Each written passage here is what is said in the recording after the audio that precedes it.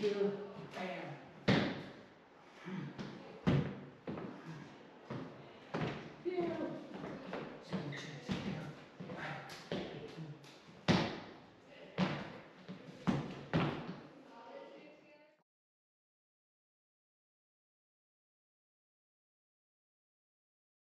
The right punch.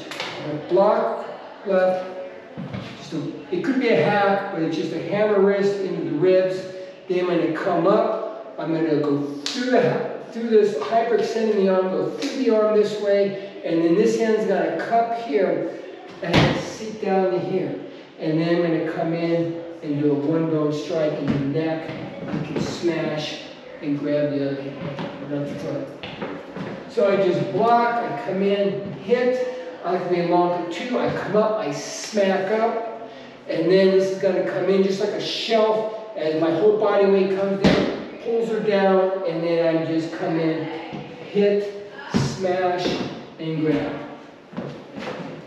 So, go to here, bam.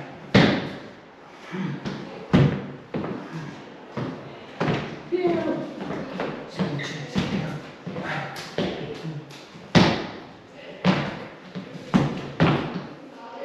Into that leaning elbow. Now from here I'm going to do a Putta Kapala again. I strike this because I've softened him up enough. Now I'm going to strike up here some more, one more time, and I'm going to feed his arm through and pull him down. You can go forward, you can go back, you can go to the side. You've seen us go both sides, we're going back. But however you step into Putta Kapala is up to you. But I take here, and once I have him down, and I'm not bringing him to me, I'm bringing him in front of me. Once I have him down here, or I pulled him down, this makes the target small. I want to scrunch down. Then I'm going to smack him and make him lay down. Another blow is coming at me. We'll say it's a low-line kick or a knee. The guy wants to grab me and knee me. So I'm going to stay low but lean toward him, popping him on the leg.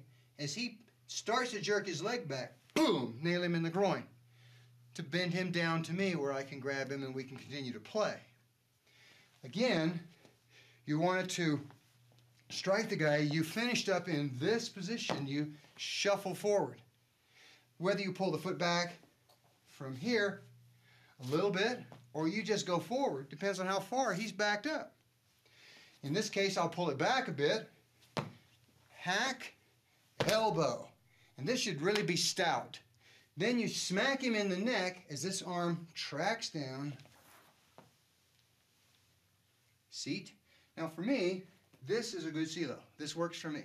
Some people can do this. Other people can take this leg and put it all the way around here. I've got 22.5-inch thighs. There's no way I'm going to compact that in this small a space. This works better for me. I have a picture where we have 3 Silat players each sitting in a different position. They're all seated like this, but one has his foot this way, one has his foot this way, and the other one has it sitting here. So there's a wide degree of flexibility that you can use there. Do I advocate fighting from this position? No.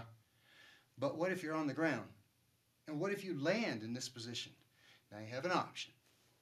You're going to then open it up, smack, lay him down, go forward into this guy. Don't sit back here and let a kick or a knee come at you. Attack him, change his angle, then pop up. So you're going to come up and nail him in the pods. Let's see what it looks like when you're working with, a couple of people to play with. When we did it in the air, you could see some of the motions. Remember, I started from here, from this position. Now, Paulie, if you just stand right here, I've got Paul in here. This could have been this strike here. What I'm going to do is I'm going to draw the foot back a bit and step in and hack him with that. Notice it gets the leg out of the way. Also notice where my hand is. It's on the outside of his arm, just above the elbow, and it's light. After I do the elbow, mine into him, I'm going to strike him in the neck using the wrist again. And I do that, and here's my arm. It's right on the inside. It's slipped from here to here. I don't want it up high, nor do I want it too low.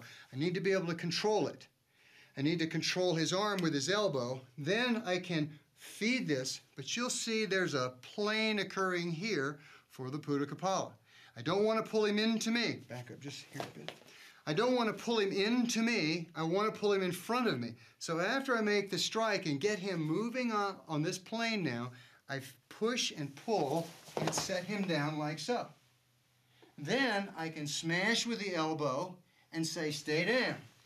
I've got Ron coming at me, and it's as though he might be trying to grab me to knee me or something, but it doesn't make any difference whether it's a knee or a kick. I can't afford to take the blow from this vertical position. So as he comes in, I'm going to step, boom, and I'm going to hit this. Then, as I get him slowed down, pop him in the pods, and now I have the pumpkin that I can take at any time. One more time. I was in this position, whatever position you're in. You can be here and the guy punches and you come in and you strike. There. Notice that this is not meant to knock him away as if I'd hit him in the face, nor is it the hack to keep him close. I want the chest extended. Let's turn to the other side. So that I make this, and remember, you don't get attacked normally from a right lead, but this is the way you get to see it best. I come across here and I lift it up. Then I crash the elbow in, smack him in the head. At the same time I hit him from here, this hand drops to the inside. This will allow me to push it like so. Smack, hit. Then I can pull him to me and seat, and now I'm ready to deal with the other guy. Polly up, please. One more thing to be aware of. We've done stepping out with a Pudakapala to the right, stepping to the left. We're doing it stepping back, but you can do it going forward. As with all the Pudakapalas, you have to have sufficiently turned his legs into jello. If you haven't, you got a real fight on your hands to try to make this work. Don't do that. This is one of those great follow-ups. I come in here and I smack. I elbow. I hit him here, and now I just shove him forward, and I still ended up doing the Pudakapala. But if you want to make it a nasty one, for whatever reason, you've got to really make him pay for this. Once I make the strike, and I hit this, and I hit him in the neck, pull his head to your hip, then throw this over at the same time you go in whatever direction you want. You will have immobilized his head. All the stress gets taken right there. Pudakapalas are nice, and you can play with them at this where you feed the guy through. But if you really want to end his day, put it right here. Roll it over as hard and fast as you can. And that'll finish him. One more time. I'm going to deal with it just using block left. You've seen this in reflex action. I hack into here. It's coming up against the collarbone, but it's not even trying to break the collarbone. If I want to break it, I want to put a one-bone strike on there, not a two-boner. Hit him in here. Boom! Smack him with the elbow. You get yourself a little working room. Hit him in the neck. Push and pull. Because you have another threat that you're perceiving, smack, drill it right in the ear. Good. Getting a ear hole.